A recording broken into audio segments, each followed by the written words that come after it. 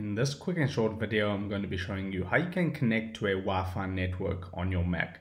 Okay, so first of all, you need to make sure that the Wi-Fi router is actually on, so the Mac can detect that using the built-in Wi-Fi detector. Okay, so then you'll see a bar right across the top, and then you'll see a Wi-Fi icon right here. Just click on that icon, and then that's going to list out all the Wi-Fi networks that are available to join. Okay, and if it has that lock next to it on the right hand side, that means it's locked with a passcode. So I only have one right here that I'm actually connected to, so I can disconnect from that by just turning off the Wi-Fi.